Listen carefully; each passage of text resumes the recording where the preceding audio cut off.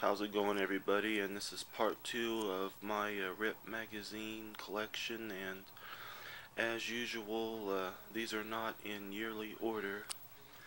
And this is from '91, and this has Metallica on the cover. And they did a lot of interviews with them back in the early '90s when the Black Album came out. It's from '93. This has Duff McKagan on the cover, and this was when his first solo album came out, and there's an article with White Zombie. And this is from '92, and this has Slash on the cover, and this Guns N' Roses were another band that they covered extensively in the early '90s. Another one from '92, and this has Nirvana on the cover, and this was the first time that they were on the cover. One from '91, and this has Axl Rose on the cover. From '93, this is the John Bush era Anthrax, and this was when Sound of White Noise came out. And another issue with Nirvana on the cover, and articles on Death, Danzig, Sepultura.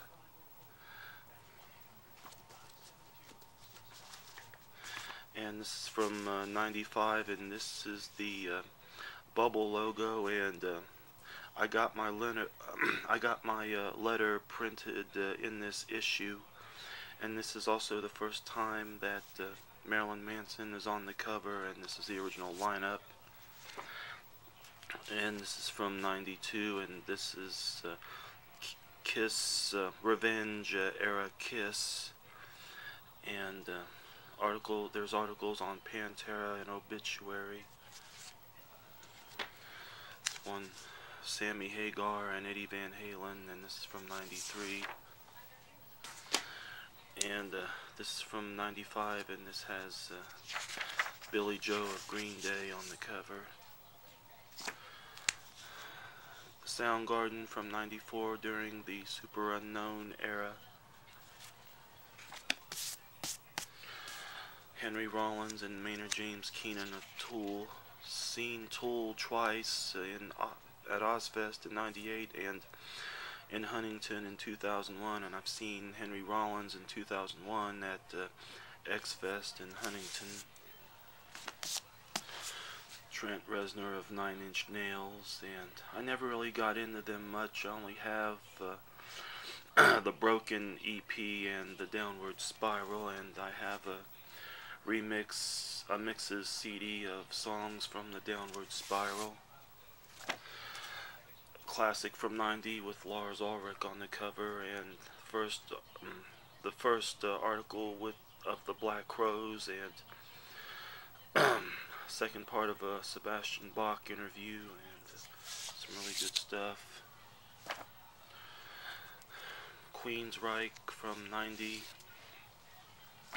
Another one from '90 which has Robert Plant on the cover. Stone Temple Pilots from '93. Alice in Chains from '92 during the Dirt era. Definitely one of their best albums.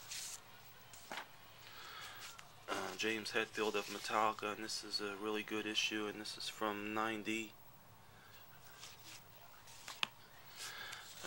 This is from '95, and this is White Zombie on the cover during the Astro Creep 2000 era.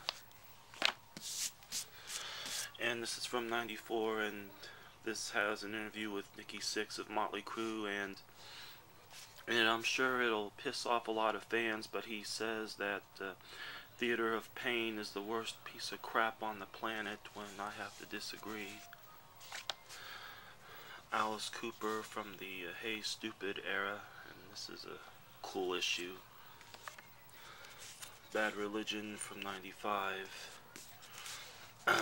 Jeff Keith of Tesla, and this is from '91, and a little article on the death of Steve Clark. Another good one from '90, and this is Gene Simmons and Paul Stanley in Kiss makeup. And this is during the Revenge era when they shot the Rise to It video. David Coverdale and Jimmy Page from '93.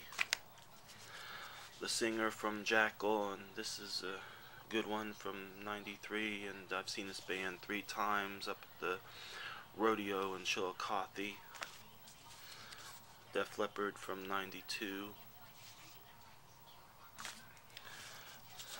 Jack Russell of Great White, and this is from '91, and there's an article on Rip Magazine's 4th anniversary party.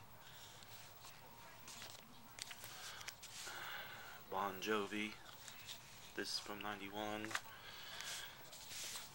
Another issue with Trent Reznor on the cover. Slayer, and this is from '95, and this is during the Divine Intervention era. And this is from '92, and Metallica got Band of the Year.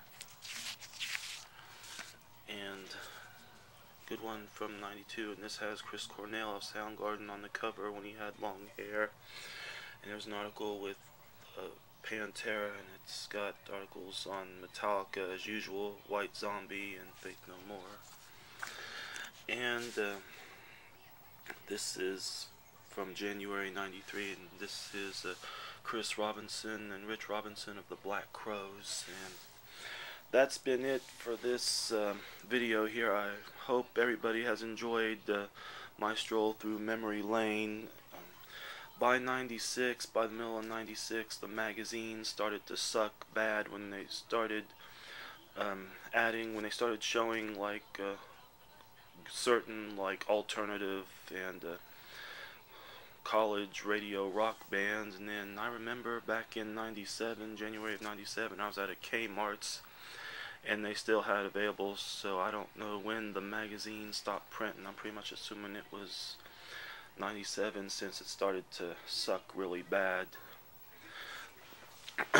By then I started getting heavily into Metal Edge, and then by 2009 Metal Edge was gone, and I don't really read much magazines anymore. The only hard rock metal publication I read is Revolver. I mean, I used to read Metal Maniacs religiously, but I lost interest, and they're also no longer around.